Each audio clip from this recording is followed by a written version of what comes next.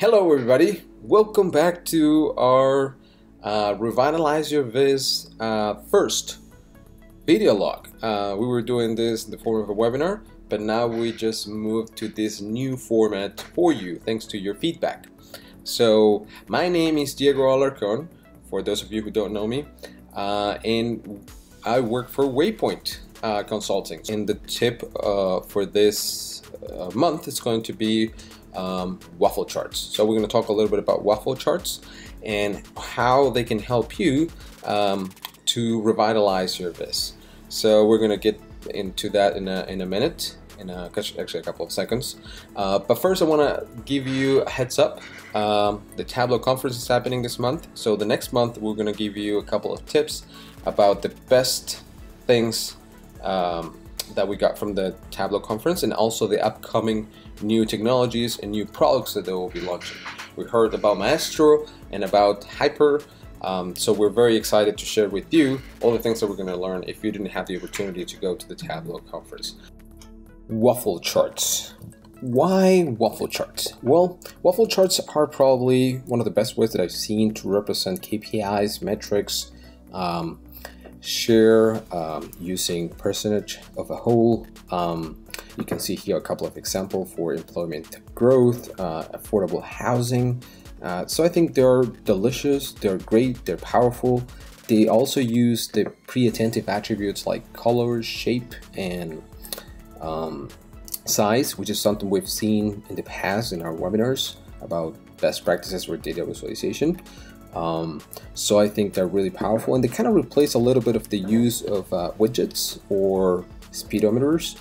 So they're great for that too. If you're trying to look for something that use less space, and it's probably more powerful in the way of how you represent the share or how far you are from a goal.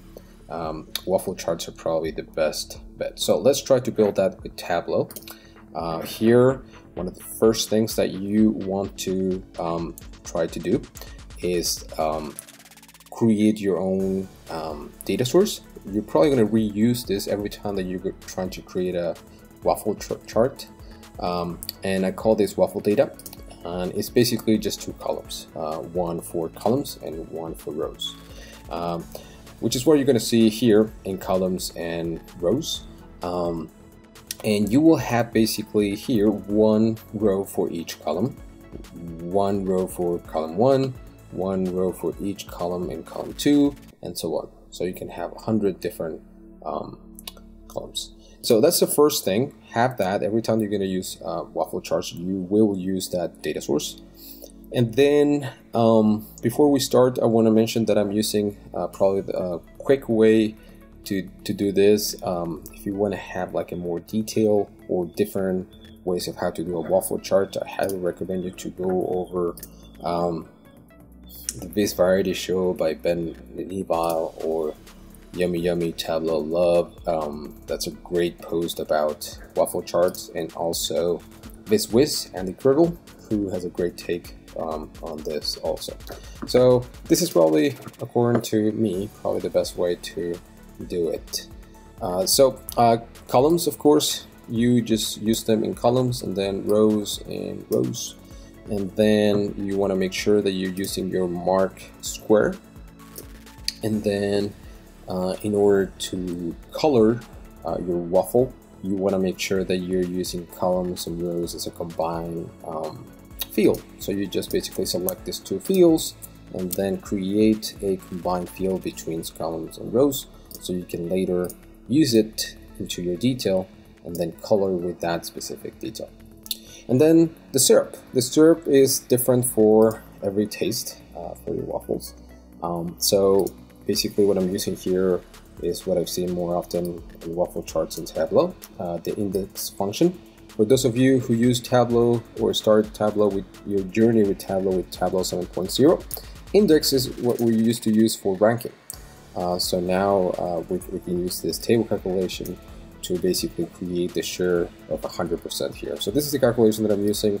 I'm rounding this to only two different decimals, and whatever is in that round index will be color, and then else will be blank. So that's the calculation that we use for the color, or how I like to call it, syrup. And then you just drop the syrup on your waffle. But before we do that, we want to make sure that this looks a little bit like a waffle. So how do we do that? First, you go to size and resize this so you can make it a little bigger, like this. You just play with it until you get the size that you're looking for. You want to make sure that you have colors with borders white, so you can see the different colors in the waffles. You probably want to use the entire view so you can see it better. And then make sure that you have the right size. There we go. This looks a little bit more like a waffle. And then you want to get rid of the headers. So you go to rows, get rid of the header, rows, get rid of the headers and columns. That way this looks a little bit like a waffle. And then you want to bring your syrup on your waffle. And then you want to use your syrup with the calculation between columns and rows, the combined field. That way you can see the way that you can see the different syrups in here. Then if you want to bring this to a different, in this case, data source, you want to make sure that you bring that into your syrup, which is what we're using here. If you go to syrup, you can see that we're using profit ratio, which is coming from Sample Superstore, which is the table that we have here. And then we are going to use this profit ratio and the syrup, and then we're going to use the categories so we can see the different categories and the different share that they have per category. So we drag and drop category into our filters and then select, let's say, technology.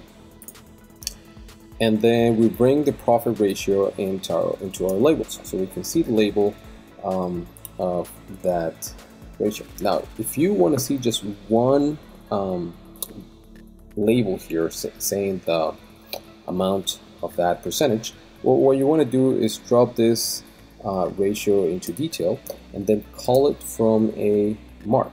So if you go to annotate mark, you will be able to call this ratio. If you go to, since you have it here, you should be able to insert that from Sample Superstore ratio. We can make it a little bit bigger, and let's say 36, and click OK. So now we have that number in here for your waffle chart, and then we can edit this so it's a little bit more transparent in the format. So we go there and remove all the shading. That's it. And then we can change the color of your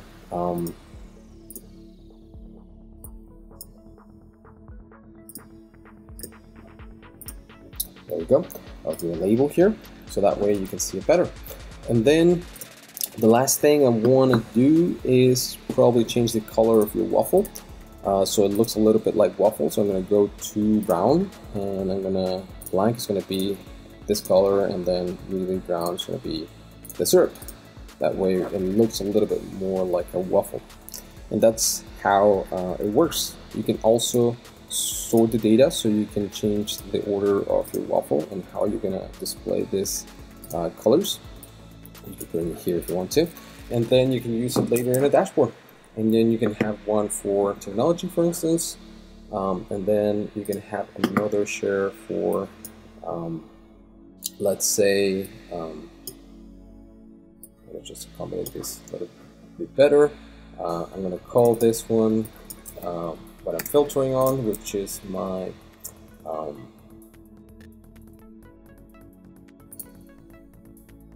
go, and then I can just duplicate this sheet and do exactly the same for a different sheet.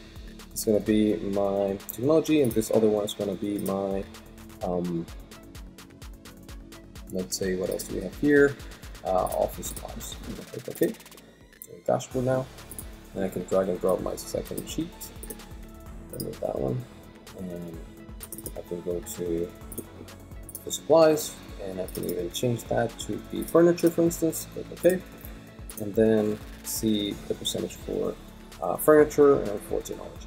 And then you can just play with your different charts. You can add space in between if you want to separate them better, have maybe different shading here, and that way you can start adding more and more different charts. But again, if you want to go farther with this is probably the simple way to create a waffle chart. If you want to go farther and have different type of syrups, I will highly recommend you to go through those other posts. So this is it. I hope you enjoyed, and see you next time. Please remember to subscribe in here. And that, my friends, was another tip for Tableau waffle charts. Again, this is something that I took from the community. A couple of people have been posting about this. This is my take on that, and also just basically using that and try to leverage that within the community. A couple of takeaways on that. A couple of like cons and pros. Waffle charts are amazing. I think they're great. I think they're delicious. But also they use the pre-attentive attributes of color, shape, and size, which is something we've already been talking in webinars. So I definitely recommend them for that specific utility that they can give you. They're powerful. They provide insight. They're very good visualization. About cons is that you always need that table. I haven't figured out a way to do it without that. So if you have a large data set like Hadoop or something like that, it might be a little bit it might slow down your dashboard if the data set is too big, because you have to bring another table. Not too much. It will impact a little bit of the efficiency, but yeah, that's a con. The other one, they use a lot of space, so if you want to bring a lot of data, which is not a best practice, they will use a lot of the space of your dashboard. But anyway, it's not a good practice to bring a lot of data, so that's probably con number 2. And next month we're going to be covering a couple of tips about the Tableau conference. Maybe a little bit about Maestro or Hyper. I'm so excited to learn those new things and share them with you. So see you next month. Have a good one.